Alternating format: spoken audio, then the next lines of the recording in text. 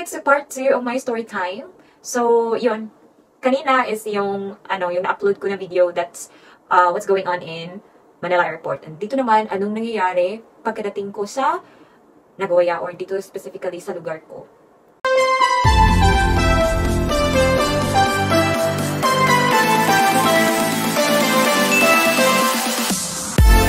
Okay, so yung ginawa namin, pagdating ko dito, since SSW po ako, SSW visa holder, pumunta ako sa City Hall, pumunta ako sa bangko, pumunta din, kami pala sa partner ko, pumunta din kami sa company namin. So, just a quick advice, huwag niyo pong kalilimutan, if you are a next trainee, you should know this.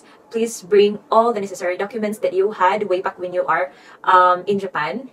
So, yung Anshobango, yung my number, need po yun. Tinanong ba ako sa old alien card? Pero nakalimutan ko na, it's either the bank or the City Hall. And also, ano pa? Yung my bank ng JP noon, please bring your old passbook. Kasi si Miss Marichel, actually, same kami ng company noon. Bicolista ako, I was so shocked na nagkasama kaming dalawa with the same company. But I was 2015, 2016 siya kasi is 2020 siya. And yun, same company lang talaga kami.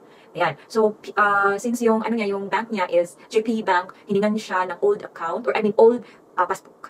And ako kasi iba yung bank namin, kasi senday ako noon sa Miyagi, iba yung bank, so hindi na. The problem is ko ngayon is yung Anshobango, yung my number. Kailangan talaga hanapin, guys. So, I will have to look up my luggages here, one by one, if I could find it. Kasi tinawagan ko na yung family ko, sabi nila wala daw doon sa drawers ko, and so on.